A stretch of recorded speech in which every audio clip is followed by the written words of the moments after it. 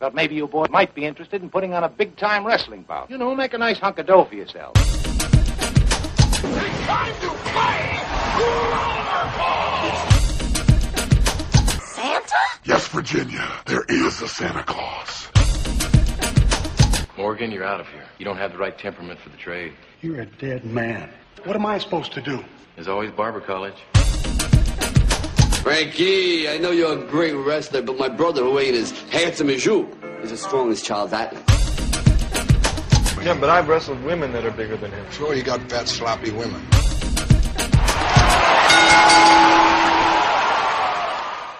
Hello and welcome to another Camel Clutch Cinema. This is the show where we talk about movies that either have wrestlers in them or have wrestling in them. I'm Guy Hutchinson. I'm here with Craig Cohen, and today we're looking at the movie Bounty Hunters. Yeah, I'm ready to talk all about it. It's a Canadian film. This is definitely the first, above-the-border film we've done. Yeah, and you know what? I was thinking about it while I was watching, and I'm not sure that I've ever seen a full-fledged independent Canadian production like this, that was a movie. I've seen plenty of Canadian TV. Yeah, I mean, it's a tough call because pretty much they shoot everything in Canada now. I remember, I think it was X-Files that it was such a big deal that they just moved it to Canada. But now everything seems to move up to Toronto and different areas in Canada. So this movie stars Trish Stratus.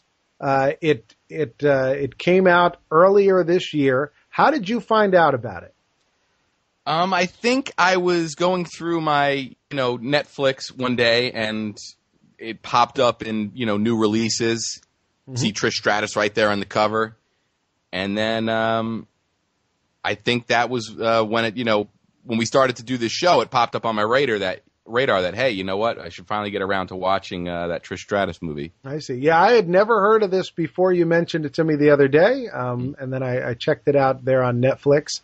And, we'll get into it. Why don't you do the plot summary, Craig? All right. A group of down-on-their-luck bounty hunters hit the jackpot one night when they pick up an informant with a $100,000 bounty on his head. But their world is turned upside down when a mob boss offers them $1 million in exchange for the informant. When they refuse, the mafia unleashes a trio of assassins on them who use all of their power to bring the bounty hunters down and to get their man, dead or alive. Ooh. And Trish is one of the bounty hunters. We should say this film first came out under the name Bail Enforcers, and I found it on YouTube in its entirety in, I think, Czechoslovakian. Okay. And it has Bail Enforcers as the title on that, video. Mm-hmm. And they actually say it quite a few times in the movie. Yeah, they thought that was their title. Yeah. I was thinking about bounty hunters as I watched this. I was thinking about, Boba Fett, and mm-hmm. I was thinking about other bounty hunters. It seemed like when I was growing up that was the coolest thing of all time. And then at some point, Dog the Bounty Hunter came on TV. And yes. So I would put Trish Stratus somewhere between Boba Fett and Dog the Bounty Hunter, somewhere in the middle, not sure. The coolest bounty hunter ever, but not the guy that looks like Linda Hogan walking around with things in his hair. And married to someone that looks like Linda Hogan. Well, absolutely.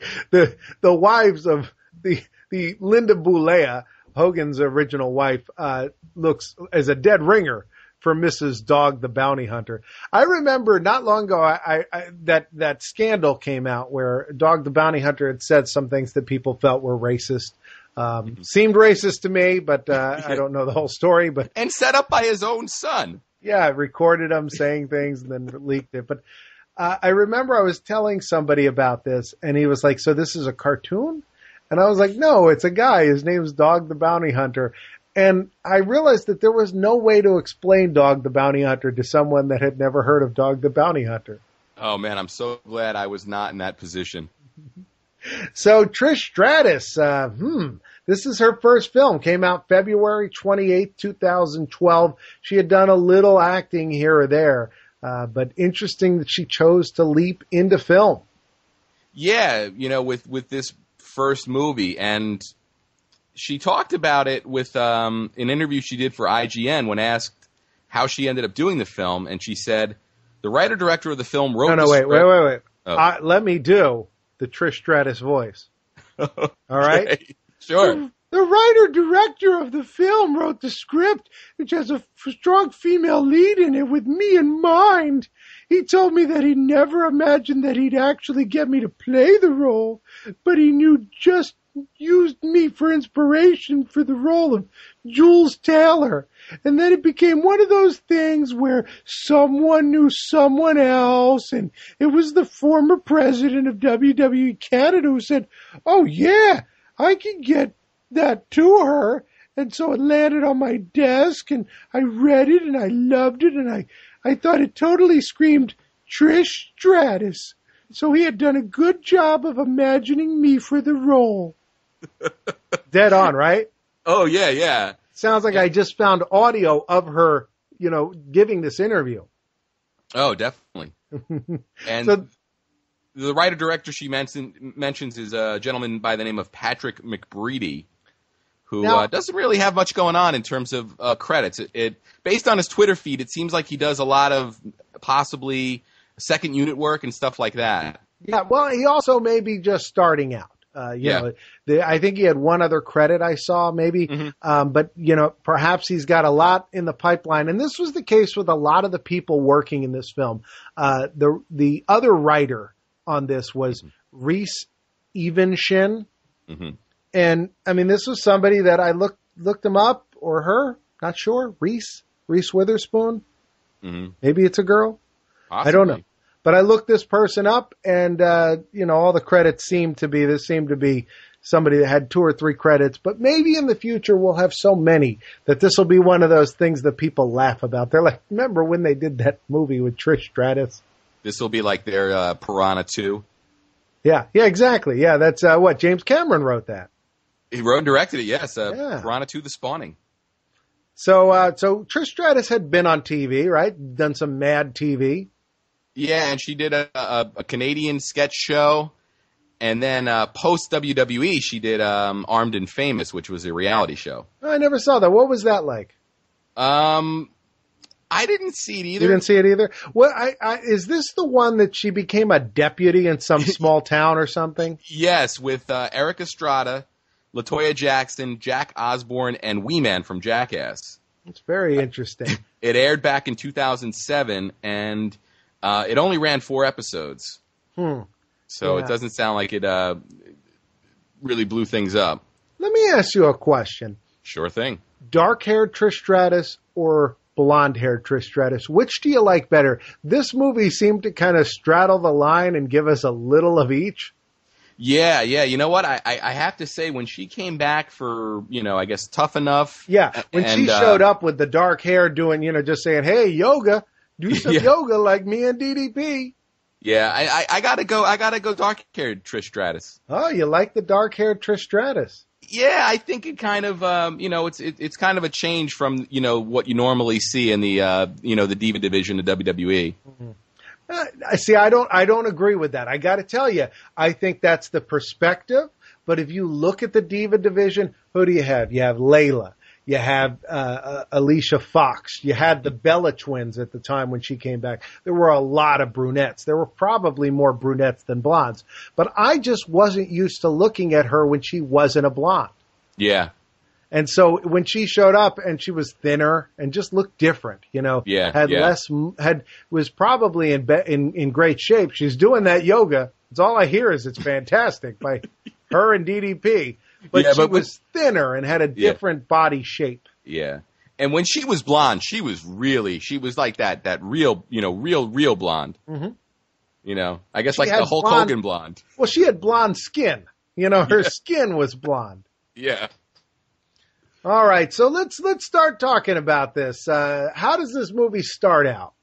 We get the rather famous, let's start at the beginning of the movie, where it starts right away with Trish's character, Jules, has a gun to her head, and she's in voiceover explaining who everyone is and what she does. Yeah, and I guess the idea behind this is so that we get a nice action scene right at the beginning, and then we're saying, oh, how do we get there?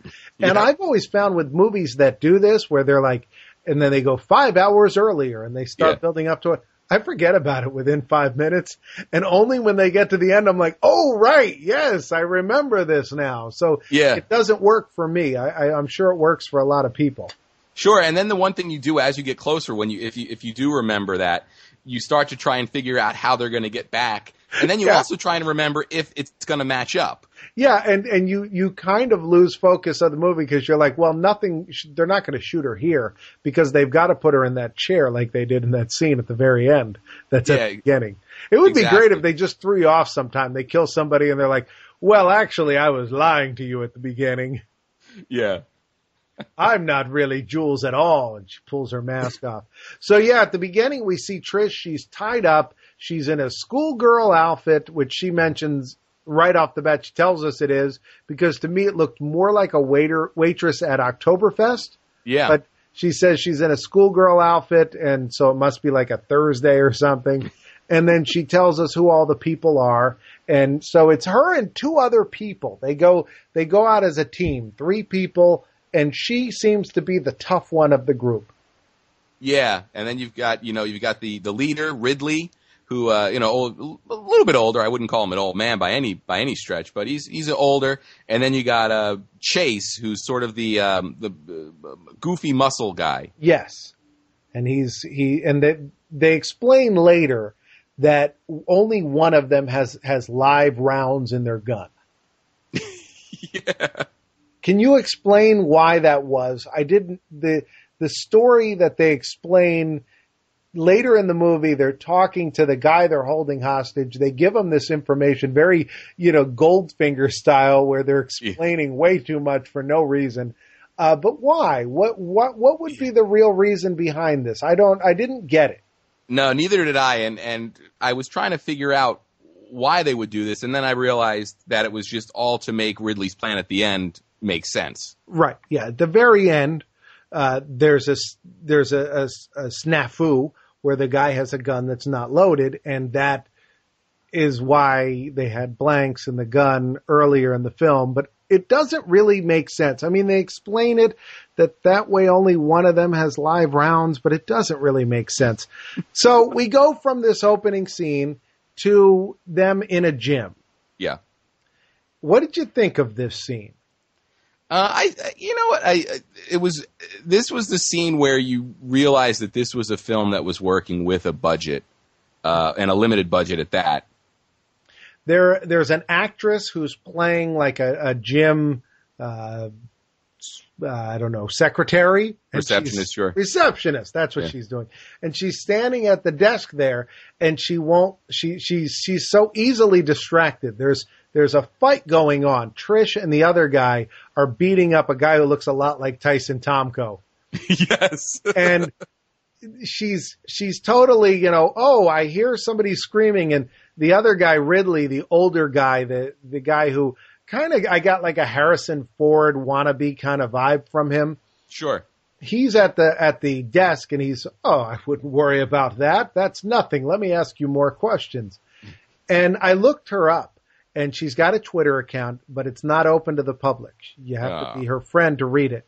I also found her modeling page. She's a model out in Canada, and she won't do nudity. Oh, well, good for her. Good for her, although I think this scene would have really helped if every now and then she just flashed him for no reason. She's like, look, I got to go check what's going on. Woo! And he's like, just falls down, and like little birds start flying over his head like a cartoon. It would totally fit in this movie. It would. So they have to apprehend this guy. He's a bail jumper. He's like, I'm not going to get beat up by a girl. So then she beats him up and crushes him with her thighs. Yes. And in another interview online, Trish talked about the fighting in the film. Oh, do we have any audio of that? Yes. Let me push play on the audio here. As far as when we did the fight scenes, we had a great fight choreographer on the set, and he was very protective in the sense that he would go, okay, this is your fighting style, which mine was Krav Maga. And my co-star came from a martial arts background, so we made sure we stayed consistent with our styles. However, I knew my audience would love to see some stratisfaction, and he totally understood that. It was on the forefront to bringing that out, and do a little shout out to all my fans watching. Beautiful. Yeah, that's what she wanted to make sure her fans got some stratisfaction. Yeah, and actually, this was the only fight in the movie that made me a little hesitant for the first fight of the film. It might have been the fact that she was working with a very large, imposing actor who was probably being very, very careful, but everything looked just a little bit too rehearsed in this scene. Yeah. But from that point on, the rest of the fights in this movie, I really, really liked. Well, there's one thing I don't like. It's in this fight, and it happens again at the massage parlor fight. In the background, at some points, you can see them fighting, and they're not even trying. And this happens even more so later on. But they're just like, well, we're not really on camera, so we'll kind of just go through the motions. All right, so this is where they go to the house, and they end up picking up this guy who plays into the major plot of the film. Mm-hmm. So they go to his house. It's him and a girlfriend. It's like every episode of Cops you ever saw. The girlfriend's screaming, and he's in the other room shooting at them with a cap gun. Yeah, but at least he's got his shirt on. Yeah, that's true. Unlike Cops. On Cops, no one ever had... It was like everybody's dad, in the 1980s, where they'd sit around with a beer watching, sports with no shirt on. Yeah, I think that's how I know I'll never be on Cops. Because you always have the shirt on? Yeah, or if I ever am, I'll just end up on the cutting room floor because... The producers, he's like, cut that guy, he's got his shirt on. So they go get the bail jumper. He's got the BB gun, and this is the guy, right? This is the guy that gives them the information later that gets them the money, right? Yeah, he basically offers them information on a bigger bail jumper. All right. So at this point, we go to see Jules. She goes to her job, which is at a strip club. Yeah, and at first they say strip club, and the bail jumper from the back of the van lockup says, "Oh, you're a stripper?" And she goes, "No, I'm just a waitress." And I think everybody watching lets out a collective sigh. Although she looks very cute in her waitress at a strip club outfit.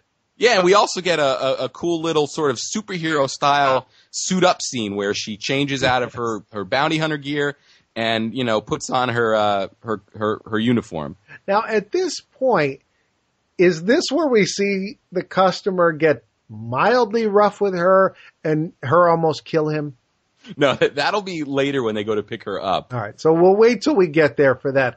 I do want to mention there's a couple movies this reminded me of. It reminded me a lot of Barbed Wire with Pam Anderson, and I think it was just because you had a blonde woman who, in Barbed Wire, she's at a strip club early on. You remember in Barbed Wire, she's like, they're pouring water on her for some reason, and she's stripping, and then Don't Call Me Babe, and she shoots a lot of people. But this also reminded me a lot of Domino.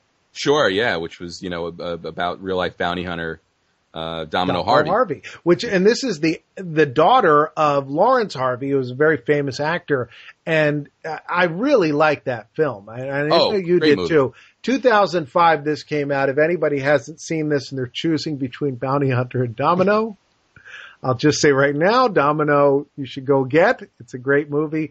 Mickey Rourke's in it, who was in The Wrestler and has a great tie to wrestling because he was at WrestleMania. Yeah.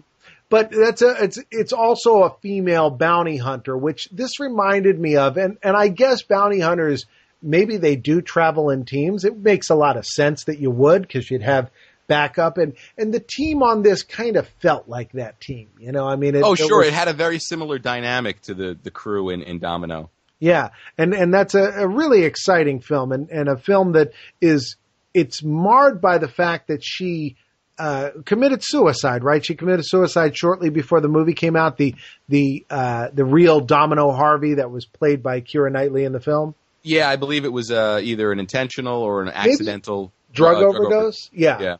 The other movie that reminds me of, to go completely off subject, is a movie called Money for Nothing, which is the Joey Coyle story, which John Cusack plays Joey Coyle, which was a guy who found $1 million on the side of the road in Philadelphia. Mm-hmm. And when the movie was coming out, he was so depressed about it that he killed himself. And so then you're watching this movie, and much like Domino, all you can think about is this, the person you're watching is recently dead and, has gone from a story that was somewhat tragic to very tragic. But this reminded me of it. This seems like a much lighter version of that. And that is a light movie. That's a movie that plays with a lot of, silliness throughout it and a lot of, lighthearted action.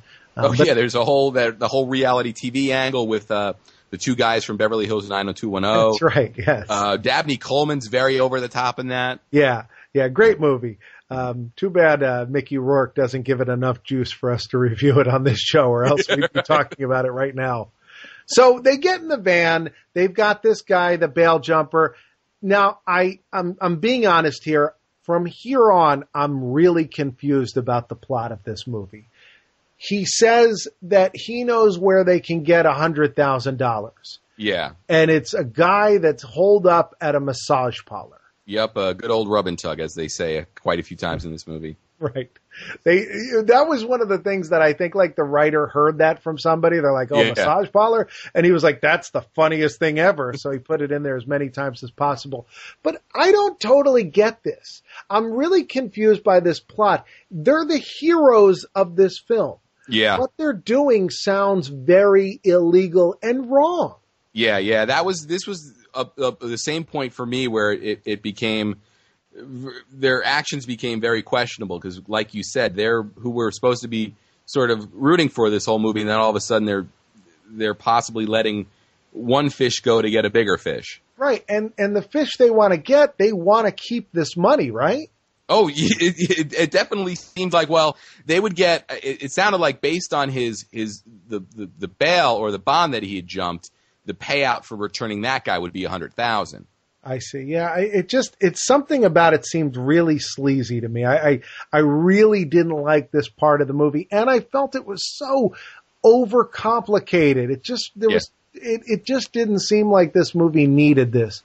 But this is the plot from here on. So they go to this club, and the guy, so this is where she's gonna work as a waitress at the strip club. Yeah. And a guy, what does he do? He just like grabs her arm and is like, "You're pretty." I think he pats her butt. Oh, that's what he does. Yeah, he pats her on the butt, and like she breaks his arm and kicks his nose in, and I mean, she annihilates this poor man. Yeah, she beats up all three of the guys at the table, and she does that all while holding a tray of drinks. It's a great scene. It's a really great scene, but I would think that you would not last at that job very long. I think there's a bouncer who will come over and say, "Look, don't put your hands on her, all right? You do it again, and I'm going to ask you one more time." Because I would think that's how it goes there. Maybe I'm wrong. But I would think that, if every night and no one even like the girl on stage is like, she's beating up a bunch of guys again. Yeah. And then she basically leaves. Right. Yeah. So her whole day at the strip club lasted about 45 seconds. Yeah. There's just enough time, it almost seems like, for Ridley to come inside, to come get her, and for her to change and for her to come out, and then for them to watch the last 30 seconds of this one stripper's performance. It's also the first and only female nudity in this movie that we get. Mm-hmm. And we get to watch the stripper do her finishing move, which is like sort of I guess she does this like the James Brown splits. Yeah, she does a split. I do want to talk about Trish Stratus's finishing moves. She had two that are so memorable, which I found fascinating. She had the chick kick, which was that roundhouse kick, which then Mickey James, you remember Mickey James had the whole story with Trish Stratus where she was obsessed with her. Oh, yeah. And she did the Mick kick. But then there was also Stratusfaction, which was she would do a springboard bulldog where she'd go up on the ropes and then, and then run over and do the bulldog. So those were her finishing moves. Far less impressive than the Melina split that we get from the actress on the stage playing the stripper. Yes. So they discuss the deal, and there's a lot of hemming and hawing, and should we do it? I don't know. Maybe we should. I don't know. I really thought they shouldn't. I really thought this movie at this point kind of goes in a direction I didn't want it to. I really thought at this point they should turn this down and get sucked into this somehow. Sure. And ultimately this was probably just a way to pad the movie a little bit before they got Mario, who's the bigger, right? The bigger bail. This may be a good time to point out this movie is an hour and 20 minutes from very beginning to very end. And I mean, that's with credits and everything. It's about an hour and 14 minutes without credits. So we go over to the massage parlor, and here we get a scene at a massage parlor, which is the same massage parlor that's in every movie you can think of, on a lower budget, I guess, but it's the same as in Rush Hour 2, I think, where they go to the massage parlor. It's the same as every one of these you can think of. I have a little game for you here, Craig. Okay, great. I love games. I pulled up the names of the actresses that appear as massage parlor girls in this movie. And then I pulled up the names of a couple famous pro wrestlers. Oh, great. And I'm going to throw them out, and I want you to tell me whether it's a massage parlor girl or a pro wrestler. All right. All right. The first one is Tram Lee. That's got to be one of the massage parlor girls. You're correct. Tram Lee is. All right. The next one, Hope Champion. Oh. I think that might be a trick question. I'm going to say that is a massage parlor girl. And 2 for 2. You're doing very well. All right. Takeo Yoshida. Oh, that's Taka from back in the WWF. That's right. Taka Michinoku from Kaientai. Yeah. Wow. All right. You're doing very well. 3 for 3. Mm-hmm. All right. Let me throw another one at you. Mm-hmm. A.C. Connor. Oh, well, obviously that's a wrestler. That's D'Lo Brown. Wait, are you Googling these? No, you know how much I love D'Lo Brown. All right. I'm going to read the next one. Nanako Mizutani. Let's see. That's a massage parlor girl. All right. You see, you're cheating. I want to hear you clapping your hands while I read the next one. I want to hear you clapping to know that you're not typing. All right. Josip Perzuvic. That's got to be a wrestler. It is. You want to guess who it is? Josip. Clap. I couldn't even fathom a guess. Oh, okay, good. You're not cheating. It was Nikolai Volkov. But very impressive. Wow, okay. Very impressive. You got them all right. I'm still not sure about the beginning. Sounds like you were looking for stuff on IMDb. That's a fun game. We will move on. So they go into the massage parlor, and they have to choose girls. There's a very funny scene with Boomer at the counter, and at the end of the movie, we get some outtakes, and there's some funnier takes, I thought, on a lot of his stuff. He seems very witty, this guy.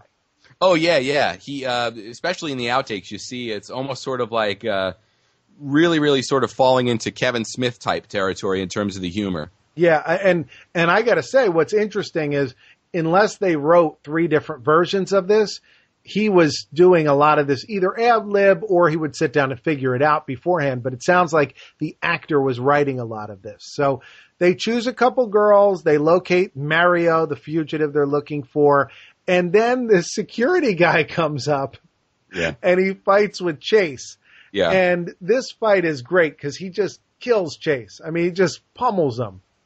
Oh, yeah. He takes his gun at one point. Yeah, and very much like in Lethal Weapon 4, Jet Li did a very similar move, which blew me away at the time. It wasn't as impressive in this, but it was still very good. But this had a lot of where you see Trish Stratus in the foreground. Right. And in the background, you can see them, and I would watch them, and it looked like they were rehearsing. Okay, yeah. Boomer, I didn't catch that, but that's pretty funny. So Ridley comes in, he saves the day. I want to talk about Boomer Phillips because I looked him up and he's got a lot of credits. I feel that if someone breaks out from this movie, it's him. He felt like a guy that really felt like he could be the wacky best friend in just about every mainstream film you watch. But I looked at his IMDb credits and there was a lot of Canadian stuff that may be really popular, but I don't know it. Yeah. And I checked him out on Twitter. He's got a Twitter account. He's got a lovely girlfriend. She's famous. I think I don't remember exactly what she does, either a model or maybe a news person. Okay. But we're following each other on Twitter. So I've been checking out his Twitter feed. Asked him to come on here. He didn't respond. So I don't know if that's a definite no, or maybe we'll talk to him sometime in the future. But I went to his IMDb trivia. Okay. And amongst all the credits, that he has, which again could be wildly popular Canadian shows. I spend very little time in Canada in my life, so I have no idea what's big there. There was a bit of trivia that just seemed so odd to me. Mm-hmm. It says, rumored to have played for the Sioux Greyhounds of the Ontario Hockey League. When asked about it, he said, quote, "I'm just a fan." So that's all within the same trivia section. So they lay out a rumor and then they debunk said rumor. Right. I don't get it. I don't get it at all. How are you rumored to it? Look, it's not like he's 45 years old or 70 years old where they're like, well, record keeping wasn't very good in the 1970s. This would have been, he's a young guy. This would have been, in the age of the internet, there'd be a record of the fact that he played for the Sioux Greyhounds of the Ontario Hockey League. Yeah, that's funny. All right, so they get back to the van. They let this fugitive go, which again bugs me. Yeah. The girl in the massage parlor calls the crime boss, and here's where we get this great crime boss. What do you think about this guy? He has a handful of phone conversations. This guy is reading from a script from The Sopranos. Oh, yeah. And this is where the movie starts to show some of his weaknesses. You could almost argue that Boomer Phillips, who plays Chase, is the only real genuine actor who delivers in this film. Yeah. The gentleman that plays the crime boss here, like you said, he's reading very, very, stereotypical. Hey, you gonna get your arms broken. You don't mess with me. Yeah. It's just, very, paint by numbers. So walk me through the next few scenes here. Tell me what happens. So we have moments where he's begging the crew to let him go. He's trying to let them know why he can't be turned in. And at that point, I guess it's getting early, close to early morning, and all Jules and Chase want are some pancakes. Yeah, they go to a diner and they leave him in the car. Again, these don't seem like very good people. So then Ridley gets a call from the crime boss, and the crime boss flat out says on the phone, "You give us Mario, turn him over, and we'll give you $1 million." Right. And Ridley says, "No deal." Yeah, which doesn't make sense to me because if you're already getting a little corrupt, why not go all the way? Yeah. And the crew argues back and forth about accepting the deal. We get this sequence where Chase shows that he was turned down for the police academy, I guess, due to some hockey injuries that possibly he got while playing for the Sioux Greyhounds. Yeah. And there's a line here where he reads the letter from the police that where they wish him the best in his future endeavors. Crazy. It's crazy. Trish had to have asked for them to put that in the film. There's no way. Yeah, that is such a wrestling random thing now.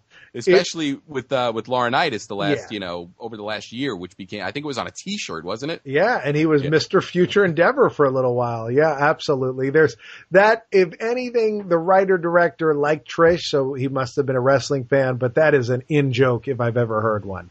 Yeah. So what do we get next? We have a scene where the crime boss is getting details about the crew from, according to IMDb, a dirty cop, but he's never really identified as a dirty cop. You don't really know who he is. But he basically just, I guess, makes sure that we know that everybody's up to speed on who everybody is. Right. And we get a scene where Jules gets hit by a car and Mario tries to get away, but then he gets caught again. Yeah. And then they drop Jules off at the hospital. Yeah. This really bugs me. At this point, Trish Stratus is not in this film. I don't know what happened here. I don't know if it was that, this is when she had to go be a guest host on Raw. Remember when she had to show up and get ready to fight with Maria Menounos or whatever, or Snooki? I think it was her and Snooki. Yeah. I don't know if that's what this was, but she disappears for a hunk of this film. Yeah, you'd think if they wanted to get to a point where at the end of the movie, Trish is being held, or is being held hostage by the crime lords, you'd think that if she was available to film, they would have found another way to do this, where she stays in the movie for, a much larger portion. It had to have been a case where she was doing something else. It feels odd too. And even everything about the whole scene, they go into the hospital, there's all these people in the waiting room, and he's like, here, take her. And the lady at the counter is like, all right, fill out some papers. And he's like, no, here's my driver's license. I'll see you later. Yeah, he's got no time for that. And everything about it, like they rush her right in. I was once in an emergency room. This is not a gag or anything. I was in an emergency room sitting next to a guy who was a landscaper, and he was holding a plastic bag full of ice with half of his finger in it. Oh. I don't know how Trish Stratus, with no visible injuries, gets rushed to the back. I mean, like surgeons are putting on scrubs immediately when they see her and rushing her past everybody else. Whereas I sat next to a man holding his pinky. Yeah.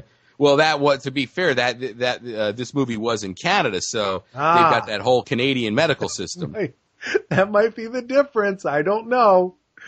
So we get a scene in the bathroom where the guy is the guy who. So this is the dirty cop, right? I see. That's the thing. I was confused. It seemed like this guy was a different guy than the dirty cop. They looked very similar, but this guy's got like a Russian accent. Yeah, Francis. He was the guy that they did the money exchange with that got botched, and he gets shot. So he's in the bathroom cleaning his wound. Yeah, I saw this movie once, and a lot of times for these reviews, I'll see them 2 or 3 times. Yeah. I don't think 2 or 3 times would have been enough. I think I would have needed to have seen this 50 or 60 times to totally get what's going on here. But it doesn't matter. It's one of those movies where you kind of sit back and just wait for the next fight scene. Mm-hmm. We go to this bathroom scene, and there's a hobo in the bathroom. And the hobo has a couple lines here or there where he's like, that's my toilet. I pee in the sink. Or, I sleep over here. He just randomly is doing crazy hobo talk. Yeah. And then the guy shoots him in the head and kills him. Yeah. Well, Francis, he's cleaning his wound. The homeless guy's really annoying him. And then I guess Francis gets on the phone to give the crime boss an update on what they're doing. And the homeless guy crosses the line and yells on the phone, your buddy's really hurt here. Yeah. I think he was going to kill the homeless guy the whole time, though. I think that on my way out, I'll kill the homeless guy. I don't want to do it now just because it might attract attention. But I looked the guy up who played the homeless guy. This guy's name was Craig Porritt. His character's name is Homeless Man. And I assume this is him reprising his role because he played Homeless Man in the 2009 short film Fuel. That's great. Now, his next role after this was Homeless Guy in the 2011 TV series Rookie Blue. Wow, I wonder if he's just a real homeless guy. He also played Hobo in a short film called Pack of Jokers. Okay. Well, he's either really, really got a lock on the homeless man in Canadian productions bit, or he's homeless. Yeah, he looks the part. I guess it's one of those things that people see him and, they're like, he's right for it. But I was thinking about his method acting. And I know there were many different actors. Uta Hagen was very famous. She had a method that people would learn. And then there was Lee Strasberg. He had a method. And so I don't know exactly the method he uses, but this is, from what I've learned, the method for playing homeless man, homeless guy, or hobo. Homeless man has been on the street for a few weeks. This is the character we're looking at in this movie. He showers at a local facility or maybe at a friend's house, does some temp work here or there at offices. He's got a minimal odor. You can't smell him from very far away. Okay. homeless guy has been on the street for over a year, showers once a week, but has a lot of rashes. There's a lot going on that you don't want to know about. Doesn't do any temp work because he was caught drinking some toner fluid at the last office he worked at. Smells like an Italian hoagie. Oh, I know that smell. I know that guy. But then Hobo, he showers whenever his imaginary kangaroo tells him to shower, and he strangled his imaginary kangaroo a few months ago. So he smells like the inside of a meat packing plant if the entire plant had just stepped in a giant dog turd. And so that's Hobo. Yeah, and I've been by that guy. Ugh. I want to say, do you remember we were in Red Bank, New Jersey? Oh my God, yes, the worst case of athlete's foot ever. There was a poor homeless man, and I would have given him money, but I had to cross the street. We jaywalked to get away from him. He had his shoe off, and he was beating his shoe against his foot, and plumes of dust were shooting up away from his feet. He had, either terrible athlete's foot or some kind of leprosy. I hope someone got him the help that he needed, but I just didn't want to breathe it. Oh, I know. I would have dropped my entire wallet for this guy in the hopes that he could get some Dr. Scholl's and take care of this. For the next few days after we saw that guy, anytime I had a slight itch in my foot, I got so worried that I had caught whatever he had. I know what you mean. I'm telling you, this, no joke, people. He had like maybe a Ked slip-on kind of sneaker, and he was beating it furiously against his foot, and dust was just floating into the air. Yeah. Right across the street from, I think it was the Count Basie Theater, to give you an idea. I mean. Yes, indeed. So we get a scene where Ridley and Chase interrogate Mario. We get the crime boss on the phone with his wife, and they're bringing in Deacon and Ruby to handle things. I'm so glad they brought in Deacon and Ruby, especially, Ruby, I really like. Oh, yeah. We get a weird line from Mario, though, where he's like, Deacon and Ruby? I haven't seen them in years. He must be serious. Yeah. It just seems like if he hadn't seen them in years, he would have forgotten about them. And if they were really that good, they'd be working all the time. Oh, yeah. Seemed to be a disconnect there, or they'd be out of state and it'd be hard to get them there right away. Mm-hmm. But so Ruby is a very attractive Asian woman. She's dressed as a police officer. She's sitting next to them at the bar. She's almost mute the whole film. She does speak occasionally in subtitles. But we did find out from the credits that she speaks English. Yeah. When they do the gag reel, we get to see her, laughing and cracking up at Chase's jokes. Yeah, and I think there is her last line of dialogue in the film, she actually says something in English, but I couldn't tell you what it is. Yeah. So she's at the restaurant with them. They're eating French fries. They've got the bad guy locked up in the car, and Deacon and Ruby aren't very good, I don't think. I just think that, Deacon is looking in the windows of the car, and then he has a long conversation before he confronts, before he really, is like, I'm going to kill you. Yeah. It just seems like they don't know what they're doing. I don't feel they're as good as Mario thinks they are. Yeah, no, I agree. So basically, we get the scene where Ridley realizes there's a cop looking in the back of his van, goes out to talk to him about it, and then, like you said, almost immediately he drops the cop routine and says, I need to get in that van and I need to get Mario because I'm going to kill him. Right. But unfortunately for everybody, I guess except the viewers, Ridley does not have the keys to the van on him. Chase has the keys. And he's in the men's room where he sees Ruby. Yeah, and after he's taking a leak and looking forward, and he hears somebody come in, and of course he assumes it's Ridley, and he starts saying, "Hey, have you seen that hot Asian porn cop?" And then he turns, and of course it's Ruby. Yes, and there are a number of outtakes about this at the end, which we'll get to when we get there. So they race to the hospital. They're going to get Jules because they've heard she's been kidnapped. Again, this feels like this was shoehorned into this film. Yeah. Well, they have to have a reason to go to the hospital. So the reason is the crime boss will call them and let them know that they're going to kidnap Jules before they actually kidnap Jules. Mm-hmm. Yeah, I don't know. He's very Goldfinger. Yes. So Ridley comes up with a plan, and I want to talk about Ridley. This is an actor. I thought he was all right. I thought his performance was good.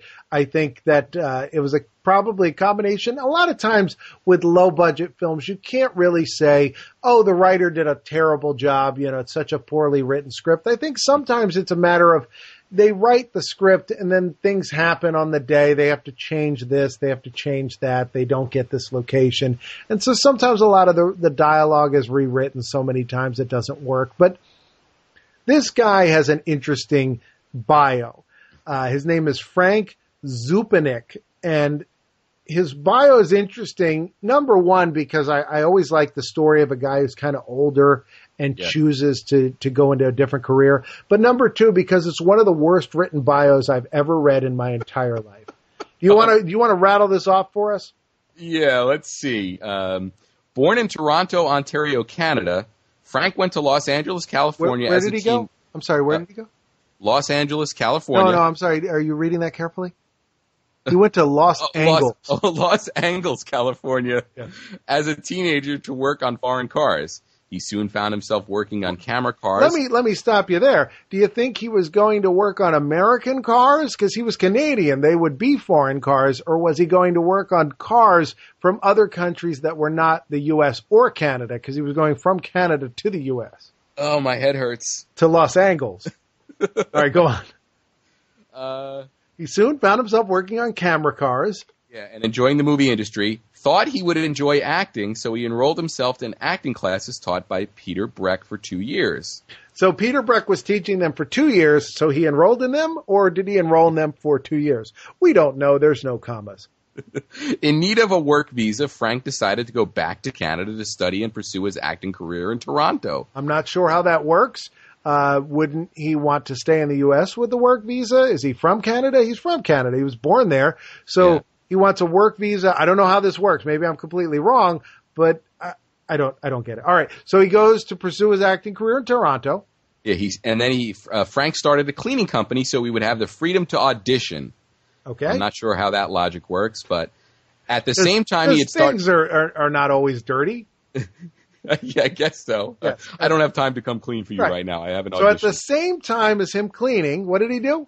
He had started a family and had 4 children. All at once. So either they're quadruplets, or he maybe adopted 4 at once, or he married a woman that had 4 children. But somehow, at the exact same time as he was cleaning somebody's abode in Canada, he got 4 children. And with this new commitment, all Frank could do was dream about acting. That's all he could do. He's like cleaning, and he's just daydreaming away. Yeah, let's see. And this takes us to 2006. He went back to California. A friend took him to Warner Brothers Studio, and he saw Brad Pitt and George Clooney.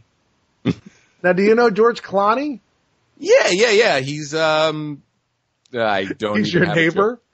Yes. He saw George Clooney, according to his IMDb biography, at their trailers while they were filming Ocean's 13. He thought about how all he ever wanted to do was work with Brad as Frank and as, okay, now this is a really tough sentence because there's no punctuation, but let me read this. He thought how he always wanted to work with Brad, and as Frank turned the corner, he saw Clint Eastwood and thought how great it would be to meet this legend. Frank thought to himself, if Clint can do this at his age, then maybe he should revisit his dreams. So Frank flew back and told his family and got their support. In 2007, Frank enrolled in Toronto's Academy of Film and Television, picked up an agent, and started a film career. I like the story, but God, this needs a rewrite. Oh my goodness, yeah. I went cross-eyed halfway through it. So we get to we're at the big ending. This is the big warehouse exchange where the crime boss, this is the scene from the beginning that we talked about. And as we mentioned earlier, there's a scene where they talk about how only one of them has live rounds of ammunition. And pays off in a big way here because one of the bad guys gets a gun and it doesn't have bullets in it. Yeah, they do the exchange, the prisoner exchange Mario for Jules, and Ridley's big plan was to send Mario with a gun. Yes. I guess because they didn't want to really turn Mario over to the crime boss because they knew that even though Mario was a terrible criminal, let's read Frank's bio again because it's far more logical than what we're getting here. I don't know. Very confusing here. And then the finishing move comes back. And Jules was not the one doing the finishing move earlier in the movie. He's like, finishing move? She's like, finishing move. And she ducks so he can shoot the crime boss. But that doesn't make any sense. I mean, everything about that is so convoluted. It's not like that, you know, if the guy's holding you that you could drop down like that. I mean, she could have ducked. I mean, none of that. It seemed so unnecessary and silly and forced. Yeah, that seemed like one of those, like almost like movie gimmicks where you'd set something up earlier so you can pay it off at the end. Oh, yeah. But here it didn't feel earned at all. No, not at all. Yeah. We get the gag reel. Again, there's some really funny stuff from Chase. There's one scene where he says there's multiple takes of him at the urinal and she comes over, Ruby comes over and he starts talking to him. Starts talking to her. So Chase is talking to Ruby, and he's like, "Hey, why don't we rub our badges together like our genitals?" Which I lost it. I was like, "This is the funniest thing." They should have put a lot more of this in the movie. Made this movie a lighter, funnier movie. Yeah, very, very funny guy. Oh yeah. I went on the website As Seen By, and I found a 4-star review of this movie. And I want to read you the first sentence of the 4-star review.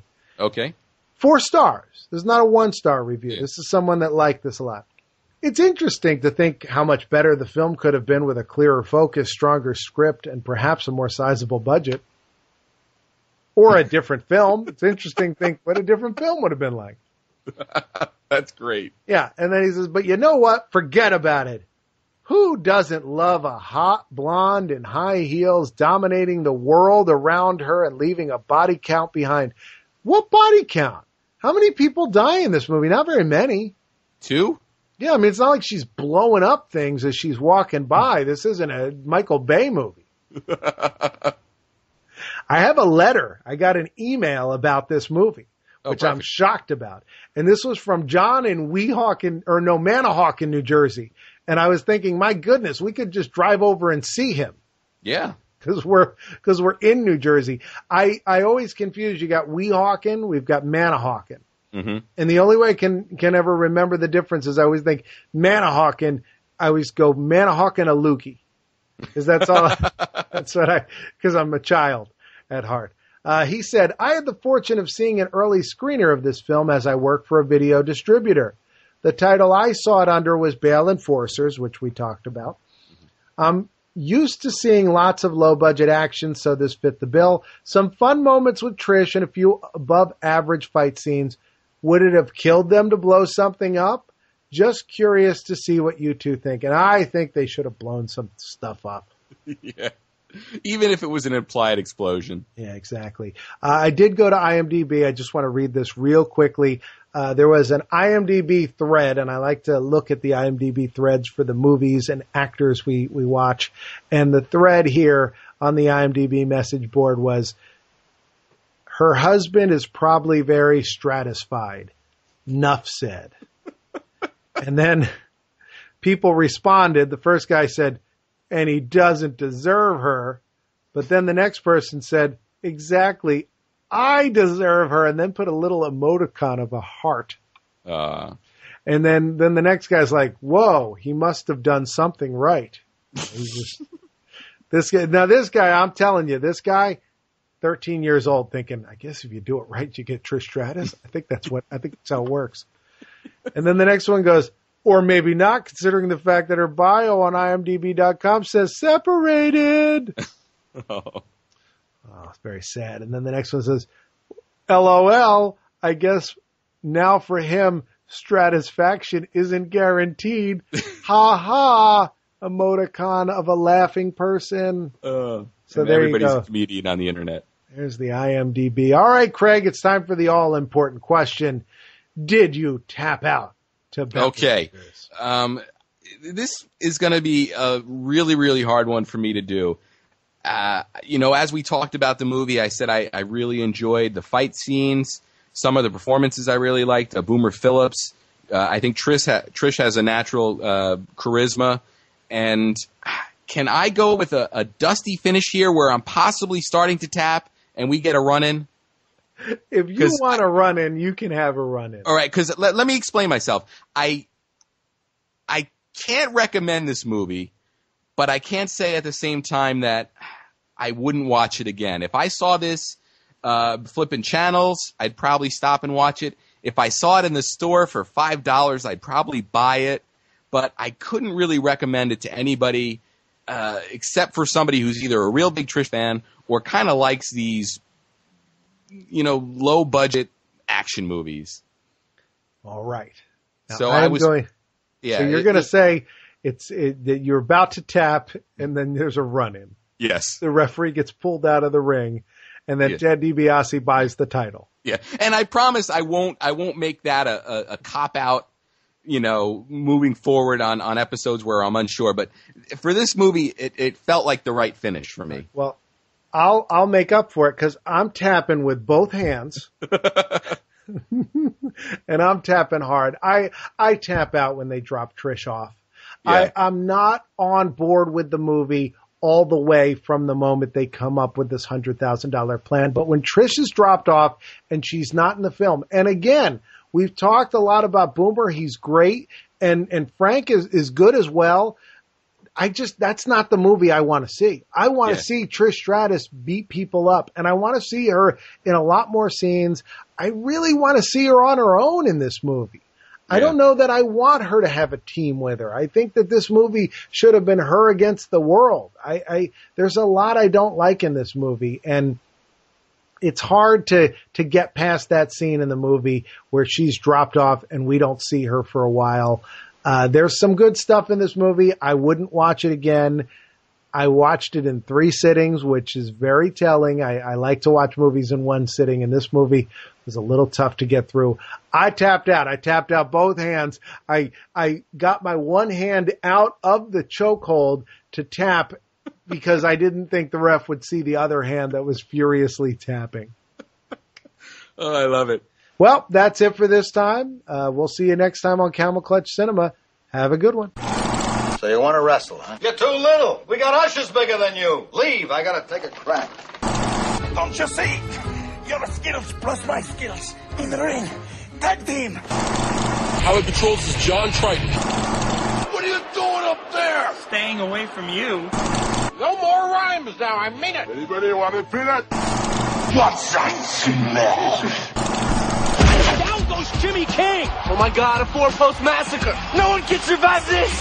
This isn't even a match.